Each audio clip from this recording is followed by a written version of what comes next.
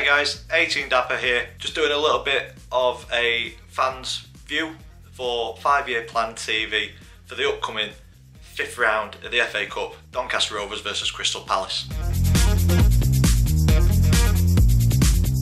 As always, being a Rovers fan, it is a roller coaster ride. There's never an easy season, there's never a season goes by where it's just mid-table mediocrity, and that's what I love about supporting Doncaster Rovers. We're either fighting against relegation or we're fighting for a championship or playoff spot, a bit like we are this year, fighting for the playoff spot. Coming up to the end of every single season, as far as I can remember, there's not been many where a season's petered out, and I wouldn't have it any other way. But hopefully this season into the playoffs and go up back to the championship where I truly believe that we belong. At the beginning of the season I had us down as mid-table.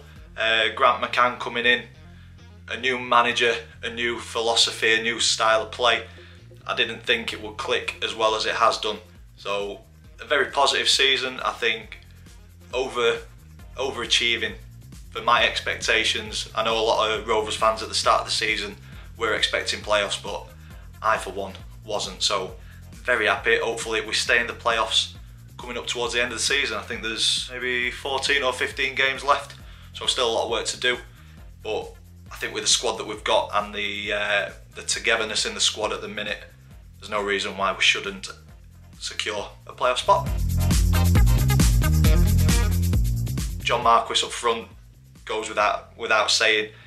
21 league goals or 21 goals this season, so he's one of our star men, bags all of the goals. Looking a bit deeper in the midfield, I'd say Herbie Kane, very young, 19, 20 years old, on loan from Liverpool, and in the midfield he pulls the strings, he makes us tick like nobody else. If he's on his game, then the midfield looks decent. Back four, Tom Anderson, he's coming into his own at the minute. He's not great with the ball at his feet, but he's a solid defender. Anything in the air, I put money on him winning it. So yeah, key players for me. The two standouts, Marquis and Kane. Can't go without mentioning Cops as well. Absolute legend for the club. Over 600 appearances and 38, 39 years old, and he's still going strong. Our weakest area when I look at the Palace squad would be our fullbacks, Lewis and Anderson. Good players within their own right, decent League One players. I think they can make it in the Championship. Anderson and Downing in the middle of the back four as well. I think good defenders, anything in the air they're going to deal with, but in and around the feet, yeah, could be causing us problems on Sunday.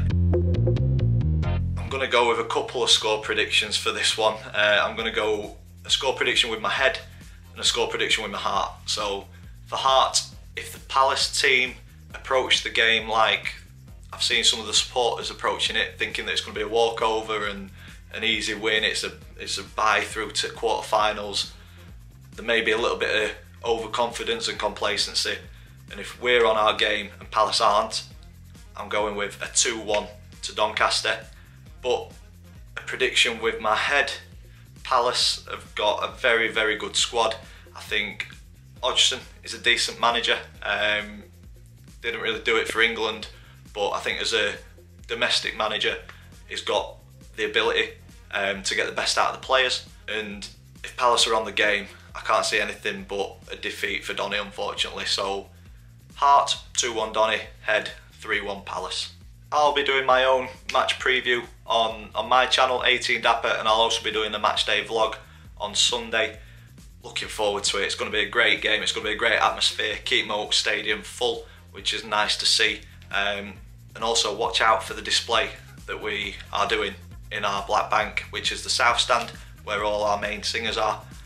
Should be good. So I'm looking forward to an entertaining game and a good atmosphere.